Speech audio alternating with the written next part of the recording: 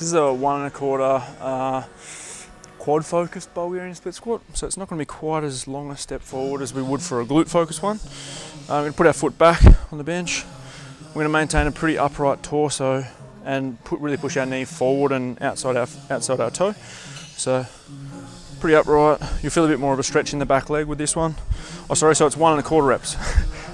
So down up, pulse at the bottom, down up. We want this knee to be going forward and feeling it more in our quad than we would when we did a glute focused one.